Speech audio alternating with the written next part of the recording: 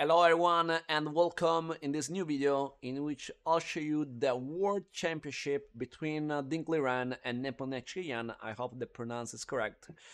This is the game number 6 in which Liren is white and he played d4, knight f6, knight f3, d5, and after move 3 now we have the London system, c5, e3, knight c6, knight e2, takes, bishop f5. I think the move bishop f5 is a key move. Usually in my games, when bishop f5 is played, I know my main plan is to attack on the queen side. And also in this game, Liren chose this strategy to attack on the queen side. He made a very, very wonderful game using this idea. Very often when there are beginners, they underestimate the power of attack on the queen side, so this can be also a good example to understand how to attack pawns, not only the king. So in the game, white plays c3 to fortify the structure, then e6 and bishop b5.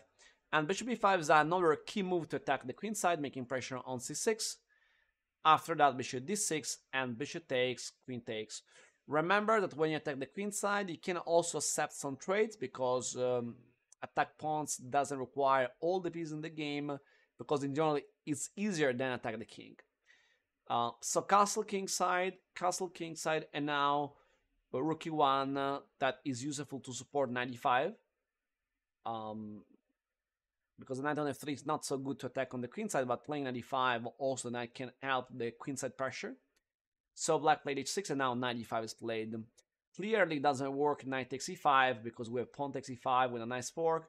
So white gains material now. For this reason, black didn't take and black played knight e7, a4. That is another key move to attack on the queen side, taking other space and block idea like a6, b5 for black. And after that a6, now the bishop has to retreat, not possible d3 for the bishop, and e2 is not good because there's blocking the rook. That's why white played bishop f1 and knight e7. Probably this is the first mistake played by Nepo, and it's a mistake because after knight takes d7, queen d7, a5, white is able to block the pawn b7, and then white can try and attack with knight c5, rook a3, rook b3. So now b7 is a real weakness for black, blocked by the white pawn. That's why instead of playing knight e7, that is a mistake, black should play maybe queen b6, because after queen c1 there is a5, and black can block the white pawns, and probably this position, we can consider this position around equal. In the game, black played knight e7, knight takes d7, queen takes d7, and a5, queen c7, queen f3. And then rook c8. Rook a3 to play or rook b3 or to support a knight on b3, bishop g6, knight b3, knight c6, queen g3. The queen trade makes sense also because white can remove an attacker on a5, that could be a target for him, and he didn't trade, so white played h4. h4 also to stop potential move like queen g5. So rook e8. It's a classical idea because when one player is attacking on the side, usually the best counterplay is to counterplay on the center, so Nepo is trying to do that playing e5, even if in this particular case it's not really good because then d5 becomes weak and black has problem on the structure. So after knight c5, e5 was played, and here rook b3, attacking b7, knight takes a5. And now basically we have a first line where we reach a position where the white structure is better. White took the pawn, the queen has to move, and then rook a3.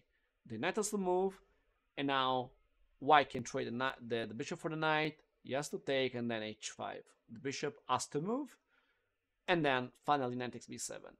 White wins a pawn even if black is able to take back it with queen b6 double attack against knight and pawn. White played knight d6 and then rook takes e5, queen takes e5, and queen takes b2. Rook a5. After rook a5, king h7. Okay, I think that in this position is very good for white trying to keep the two pawns and then win the pawn c4. In this way, white can try to win an game with 2 pawns against 1, 2 connected pass pawns against 1 single pass pawn that can give white a good advantage. That's why probably here the best move was queen e1 to defend the pawn and then play rook c5, rook takes c4. But in the game, Liren played rook c5 that give black the possibility to take on c3. And clear after that, white plays rook c4. But in the game, black played queen c1 because I think Nepo was Nepo was hoping to promote the a pawn, and that's why playing this way. But this is the decisive mistake, because after f6 now, white is able to make a very strong pressure against the black king. a5, knight takes c4, a4, knight e3. And now white is really strong with rook c7, threatening mate on g7. Black is forced to defend it. So rook g8 and then knight e5, threatening f6. And then king h8, rook a7, attacking the pawn. a3, not only to attack the pawn, the move rook a7 is also good to potentially help white queen to join on c7. So a3, knight e7, the rook is under attack, the threat is take the rook plus checkmate on g7. So black played the rook on f8, d5, a2. The rook on a7 is stopping the promotion, and white is trying to play queen c7, threatening g7 again with the square attack.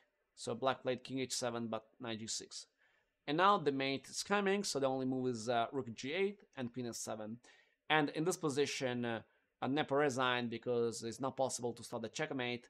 The threat is this, that imagine, I don't know, black takes the pawn, there is queen g8, king g8, check, and then mate here, or even mate on h8. So mate is unstoppable and Nepo resigned.